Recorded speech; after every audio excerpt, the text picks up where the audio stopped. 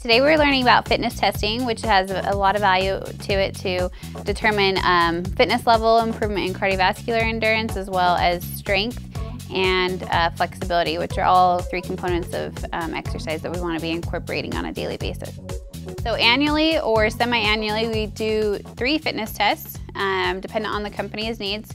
We do a 3-minute step test, push-up test, and a sit and reach test.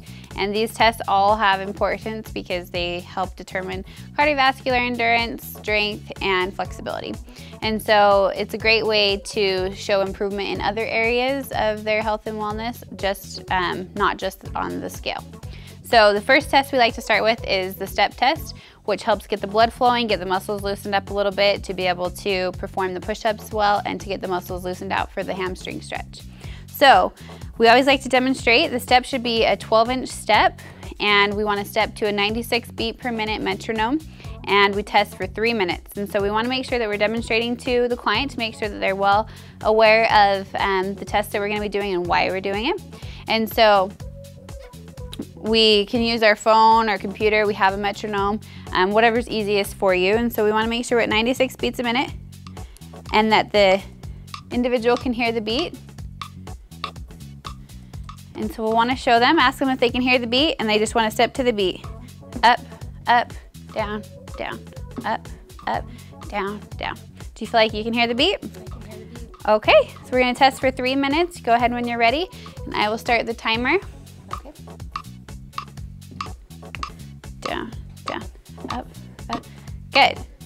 So we'll do this for 3 minutes, and at the end of the 3 minutes, I will have you sit down immediately in the chair, and we'll get your heart rate, okay? The next test we'll do is the push-up test. For females, we want them to be on their knees, making sure that their hands are about hip width, shoulder width apart, and making sure that their fingers are pointing forward. We want to make sure that their hips are not sticking up when they're going down into a push-up, that they are rolled, tilted forward, and that their abs are contracted when they're going down. We want to make sure that we are putting our fist on the mat so that they have a target to hit with their chin, and want to make sure that they're making their elbows go down to at least a 90-degree angle when they're doing the push-up. And this is to muscle failure, so they have an unlimited amount of time. If they need to rest in between push-up, then they can rest at the upward position, and if they collapse or fall down, rest in any way other than on the upward position, then they're completed with the test at that point. So you can go ahead and start when you're ready. Good. If you want to tuck your hips under, roll them under, there we go. Good. Making sure that you're counting out loud for them. There's 3, 4, good job. And so you'll want to make sure that they're doing good formed push-ups. If they are starting to get where their position and their form is a lot weaker and not able to sustain, at that point then they should be done with the test if they're sacrificing form. For male, we want them to be on their toes with their hands straight out in front and going down to a 90-degree angle as well. For this last test, we're testing the flexibility of the hamstrings and the lower back. Typically you can use a sit and reach box, which we don't have, but we can do a makeshift box. We want to make sure that the client has their feet hip width apart and that their knees aren't bent, and we want to use our step that we used for the step test, placing the ruler on top.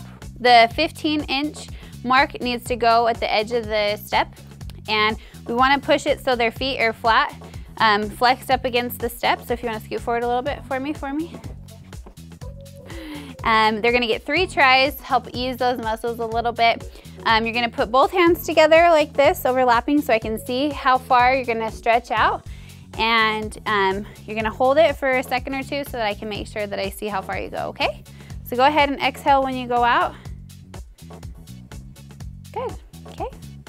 Get 2 more tries. Perfect.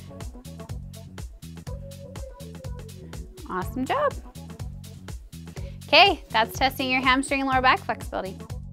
After we've completed all of the tests, we will make sure that we categorize them based off of their age and their gender to determine where they fall within the range of the everyday population.